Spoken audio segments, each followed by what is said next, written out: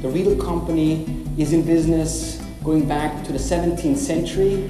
In America, we set the first foot on the ground in the late 1970s. And the wines that we poured are local wines, and they are from the Delta.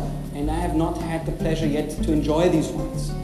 I educate and I do a lot of tastings around the world. Last year, my team in America and I were able to educate 20,000 people in the same way as we are going to go about this evening. So it is something that people are very interested in.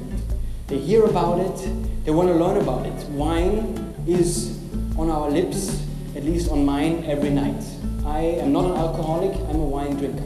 Taste the wine, smell the wine, experience the wine, but we don't drink the wine tonight, ladies and gentlemen, at least not during the Riedel tasting. Look at the color, ladies and gentlemen, the color in wine. If you are a wine connoisseur, you can identify the grape variety already by the color.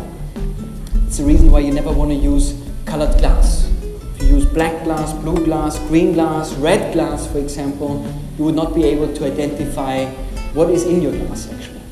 So colorless, clear glasses are suggested for wine enjoyment. Beautiful golden color in wine always comes from the skin of the grape.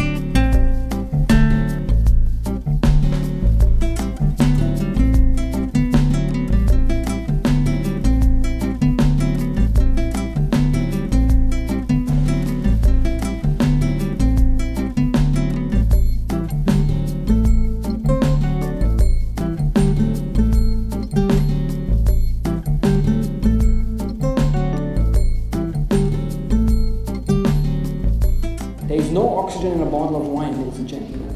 And the only way for wine to age rapidly is to expose it to oxygen. So that's the reason why we want to decant wine. Every wine must be decanted.